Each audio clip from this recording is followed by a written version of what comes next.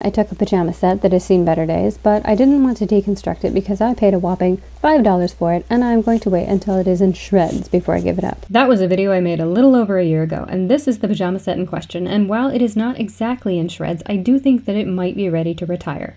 And as I found some flannel fabric at the thrift store, I think it may be time to make another pajama set. I deconstructed the torn up two-piece garment, pressed it flat, and used it to make a paper pattern. And here are what the pattern pieces ended up looking like. I found 3 1/4 yard of flannel fabric at the thrift store, and I didn't really love the print, but it was flannel. 100% cotton, super soft, and honestly, the print has been growing on me. On a separate visit to the thrift store, I found this flannel fabric and got just a little bit excited at the idea of also making a pajama set for my mom. I'm feeling bummed. I've been figuring for far too long how to make this work. I don't know where my head was at, why I ever imagined that 3 1/4 yard would be enough fabric to make a pajama set.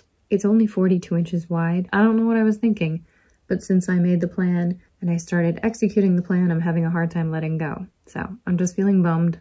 I did figure that if I were to make it a short sleeve pajama set, I could make it work. So I might do that. The other bummer is that the fabric I had in mind for my mom's pajama set, I measured it. This is one of the problems when you purchase from the thrift store and you are too afraid to unroll it and inspect it in store before purchasing. Even though the label said 3 yards, there were more like 2 3/4 yards at 42 inches wide, so there's not enough to make a pajama set even with short sleeves. So I am bummed about that as well.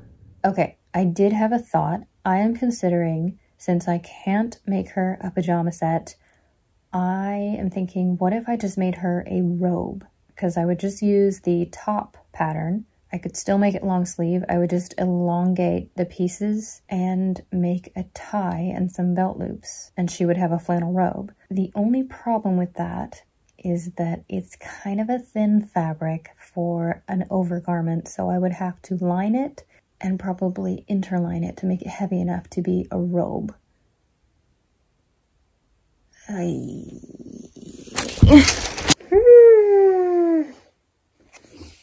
I don't know how I managed to do this. Every time I try to do a simple project, it inevitably grows out of control and becomes more and more complicated. I don't know how this happens, but it's happening again. I think I'm just gonna have to go with it. Okay. Truthfully, I wasn't really actually upset about it, only slightly frustrated with my tendencies, and as things are a wee bit heavy, it felt therapeutic to do some lighthearted complaining about silly things. I cut out all the pieces and had just enough. These are all of the pieces for the top. It was difficult to get it all in one shot arranged like this, but instead of rearranging it, because I'm lazy, just turn your neck to the left or the right 90 degrees and it's all in one shot. And here are the pants, which easily fit into a single shot. I'm not going to go into great detail on how I put this together because, well, I've already made a pajama set video, and while that was not a great tutorial, I still think it would make for a dull video if I explained everything. And really, how many of you are going to follow this as a tutorial and make a pajama set anyway? No, really, for real, I am curious. I want to hear about why you are here because the fact that my channel has any subscribers at all still boggles my mind. And I want to hear about you.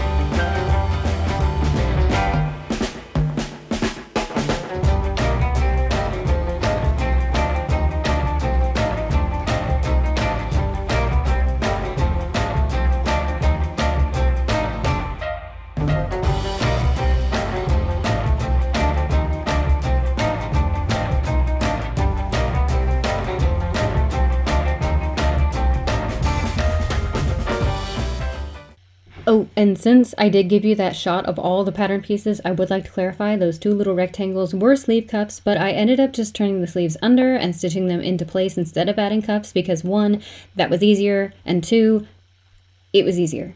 And with that, my pajama set was complete, so I started on my mom's robe. Alright, okay, so essentially I'm going to be making the same shape as the pajama top that I made for myself, except I'm going to be making it longer. Also, I'm going to be changing it from a shirt collar to a shawl collar. So all I have to do here is just kind of follow along, same shape until I get to about this point, and then I'm going to kind of widen it, circle it around, and then make this a little bit taller here for the back collar. Like this. And even though she is a little bit smaller than me, I did widen it just a little bit because it is supposed to go over her pajamas. Then it was time for some cognitive development. My mom and I started putting a puzzle together. It was one of those puzzles where the pieces are so similar that they can easily steal another puzzle piece's identity, which made for a frustrating puzzling experience. Puzzle putting together experience. Yeah, it was kind of puzzling actually, now that I think about it. I ended up spending 2 hours longer than I had planned working on it, but it was so hard to stop once we started. I don't usually partake of puzzles. It's a dangerous portal into a vortex of obsessive behavior. But we managed to escape, and the next day I went back to work on the robe. For interlining the robe, I used this queen-sized bedsheet that I found at the thrift store. It's 50-50 cotton and polyester, and I planned to use it for making muslins, aka mock-ups, but I felt it would be a great interlining for the robe.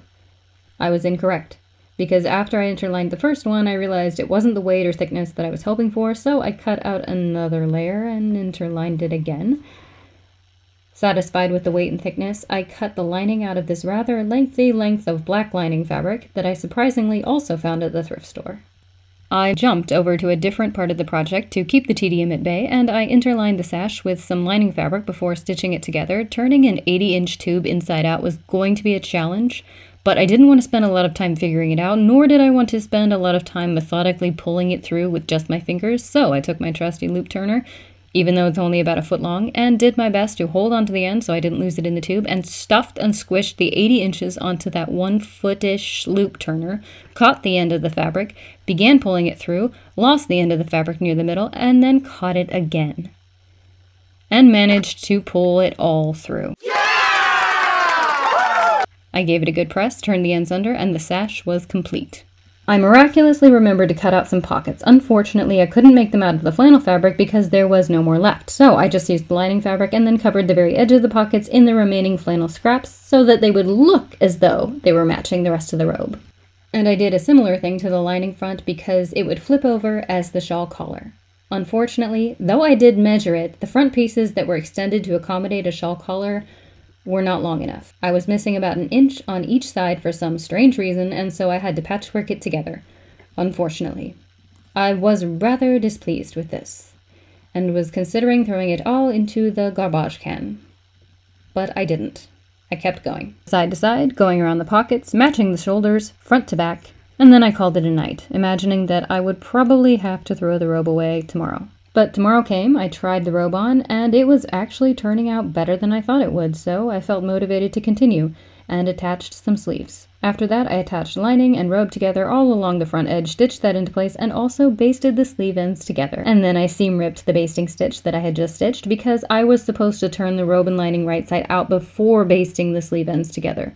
So that was a bummer. I turned it right side out and then stitched them together the correct way. Eek. Only the cuffs and the hem left to finish the robe, and then I can take a bath and go to bed. Yay.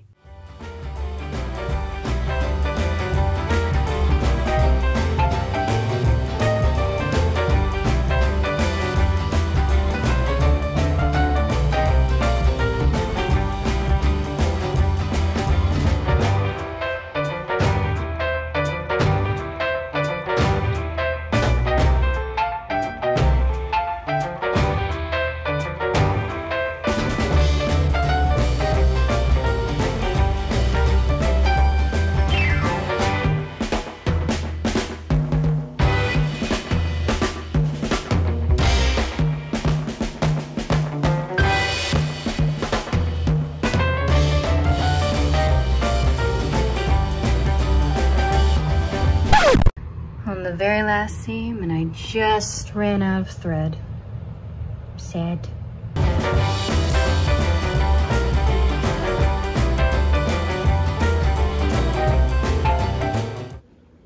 hits just keep coming. My life is so hard.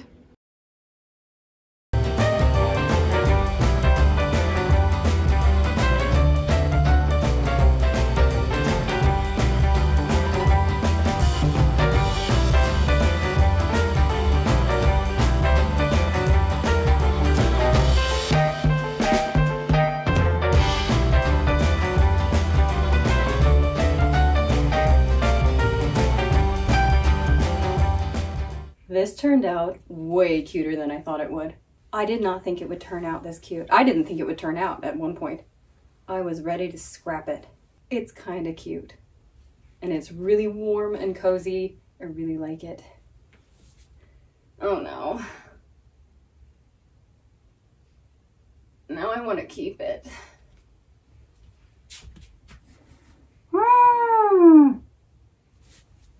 I'm gonna give it to her. I am. It's just really cute. And now I want one for myself. And actually, the collar doesn't look bad unless you look at it.